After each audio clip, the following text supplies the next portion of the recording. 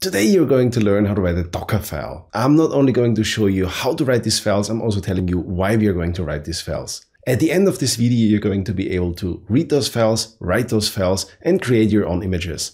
Let's go! If you're new to Docker, you will come across the difference between containers and images. Images are frozen snapshots of containers. They are immutable, so they can change once created. Containers are running instances of these images.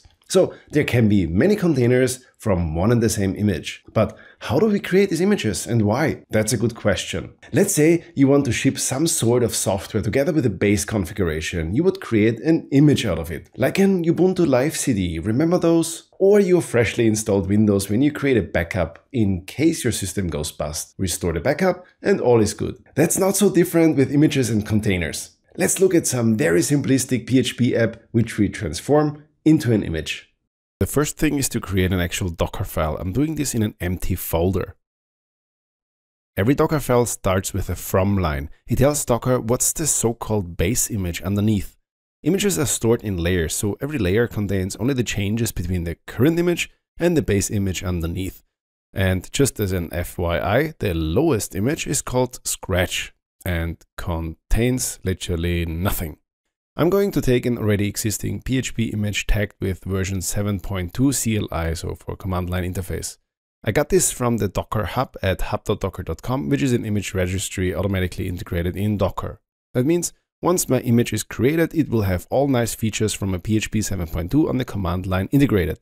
That means I can run PHP files, essentially. Let's run some more commands.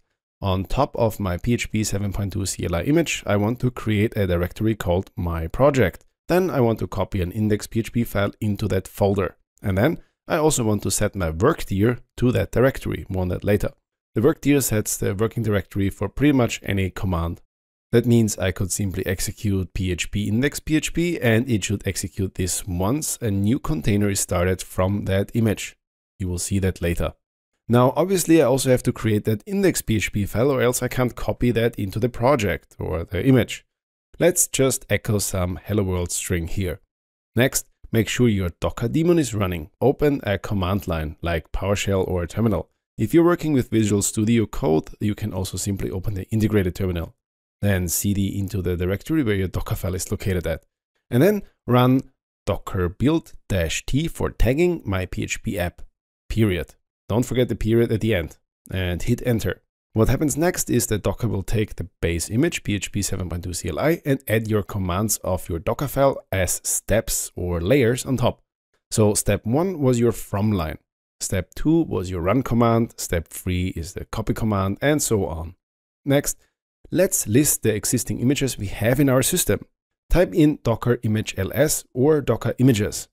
You see the newly created myPHP image in our image list. It's tagged as latest. Why is that? Because we didn't give it a specific tag. You also see a specific image ID here, when it was created, and also the size. One thing to note about the size is that the base image already has around 400 megabytes, so our new image can't be smaller than this one. If you want a smaller image, then start with a smaller base image and configure it accordingly. Let's run this image now. We run it as a new container. Docker run my PHP app. It will output us hello world string from our index.php file. Why is that? Because in our Docker file we specified that it should run the command php index.php once the container starts. One problem though is the index.php is now baked into the image.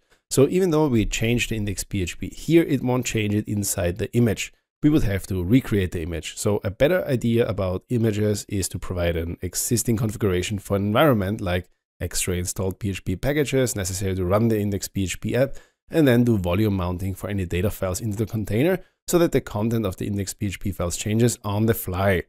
Let's not clutter our system and do some cleanup before we finish this video. To do that, first we need to stop and remove all containers running from that image. List the containers with docker ps-a.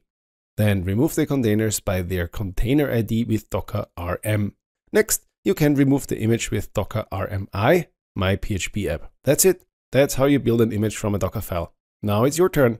I'm sure it's easy to start using Docker files for you now. Let me know in the comments below which base image you are using. If you like this video and like to see more of them, subscribe to this channel and give a thumbs up. Thanks for watching. I'll see you next time.